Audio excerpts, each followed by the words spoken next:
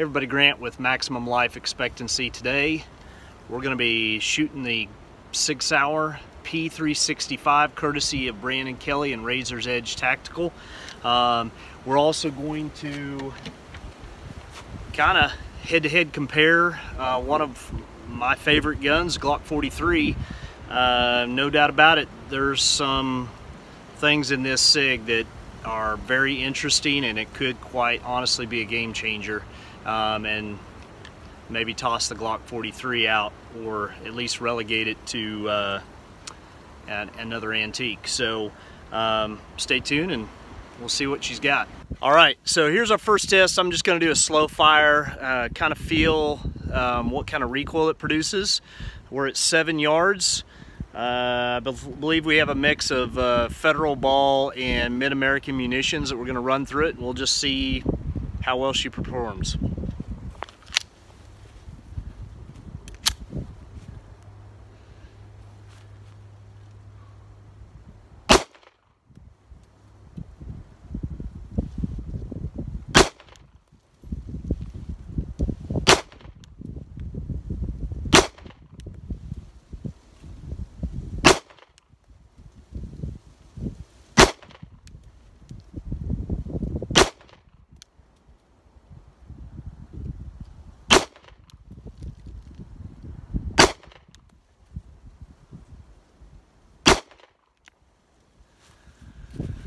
Okay guys, I heard a rumor on the internet from the guy that does active self-protection. He was out at SHOT Show reviewing this pistol. That's what kind of sparked my interest. And he was saying people were calling it snappy. I don't see it as snappy at all. It has way less recoil, at least in that ammunition I just shot, than my Glock 43. The trigger is so clean and so crisp. It caught me off guard several times compared to my Glock 43. When I know I hit that wall, I know that it's coming. This thing surprised me, and a couple times I wasn't exactly where I thought I needed to be. You know, I'm programmed to that 43. But so far, you know, 10 rounds in, dude, this gun is sweet. Okay, here was the first group, roughly a 2-inch group, or a circle rather, maybe 2.5, I don't know. I don't have a ruler, but first shot caught me off guard, but started figuring it out after that, and it's not snappy at all on the recoil side. So let's put some more rounds through it, some different stuff, and see if I can narrow it down from there. So standard load 147 Federal HST from 7 yards.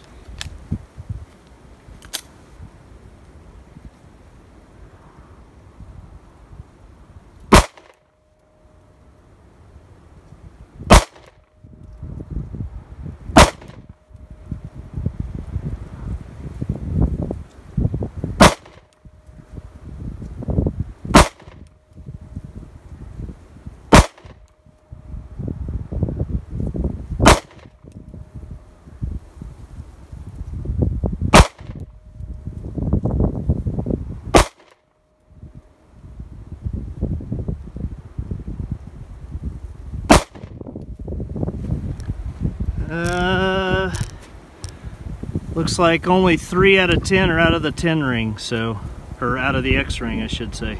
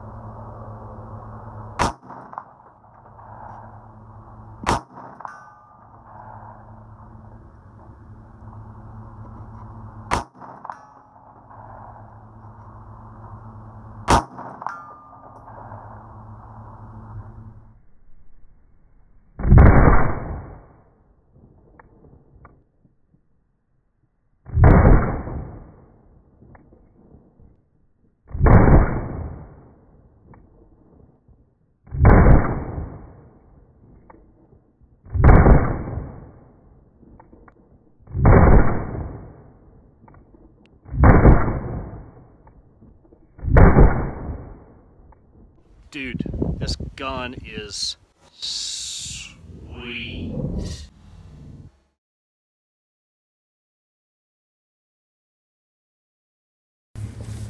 We've got a Sig Sauer P365, 10 rounds of Mid-American Munitions, 115 grain reman ball, and we've got a 18 by 30 IPSC steel target at 100.7 yards. So let's see how well this puppy will perform.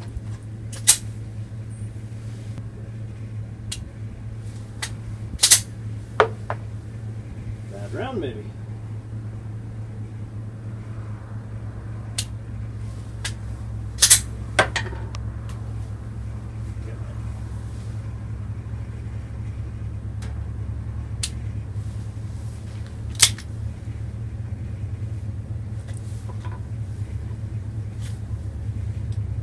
Something.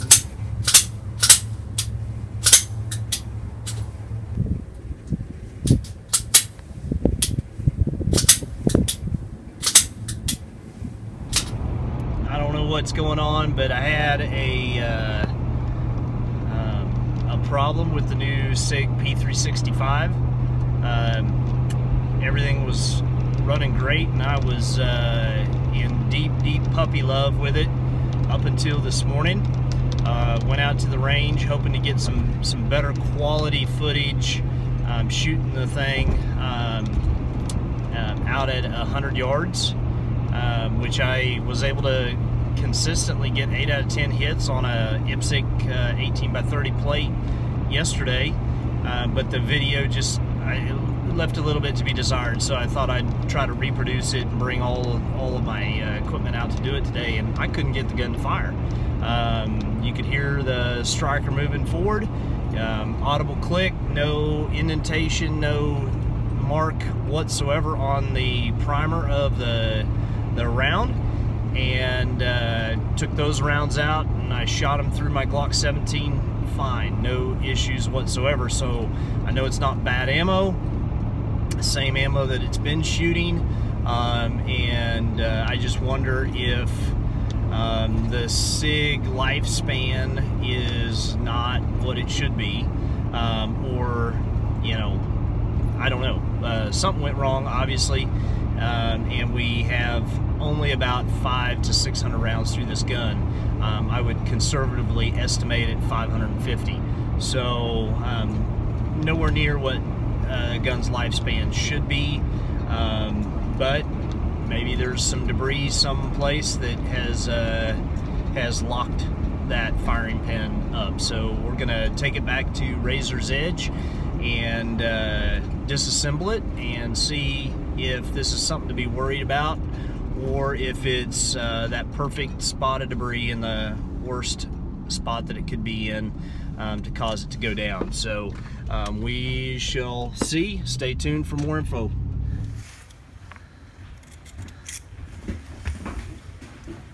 Yeah, the tip is snapped off.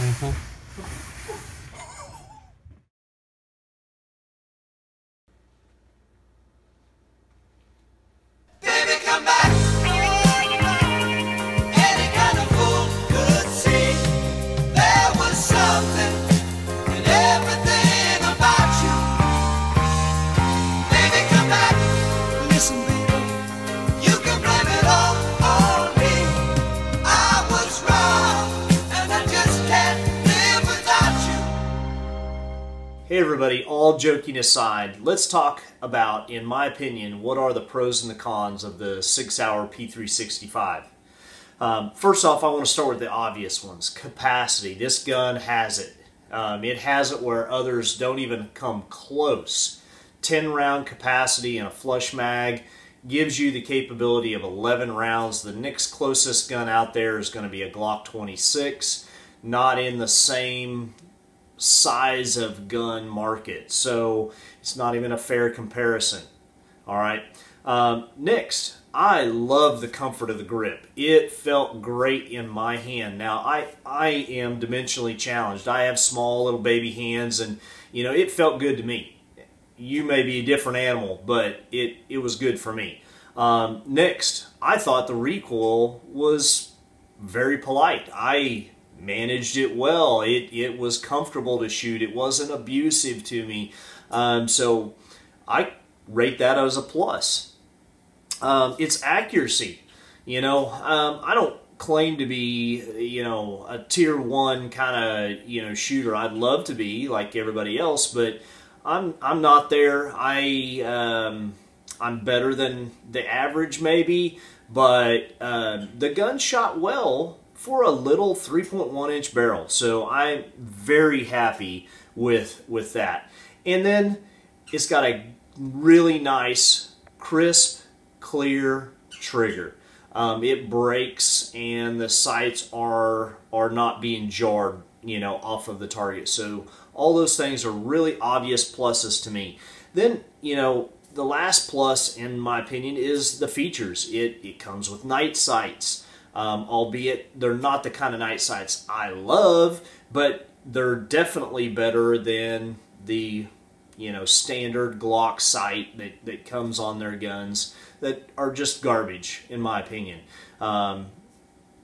Maybe they're doing that because they know you're going to pull them off anyway if you're serious about, defense and put a pair of sights in that you actually like. So the price I thought was reasonable at $4.99, I think, is MSRP, or what the local shop is willing to sell you the gun for when they have it. With night sights and all the features, that's good. Of course, the size is nice. It's going to be very easy to conceal. I just really dig the gun, quite honestly. But let's talk about the cons. The obvious con is going to be the gun that I shot and broke. Is that indicative of what you can expect out of this Sig P365? Honestly, I don't know. I would like to think that that was a rare thing, that it's an exception, not the rule. I would also like to tell you that, when we pulled the guts out of this thing and I looked at that broken part, did the part look chintzy? Or did it look like, it should have held up better? And from what my opinion can be valued at, I'm not a metallurgist, I'm not a machinist or an engineer that builds this stuff. The part looked cheap.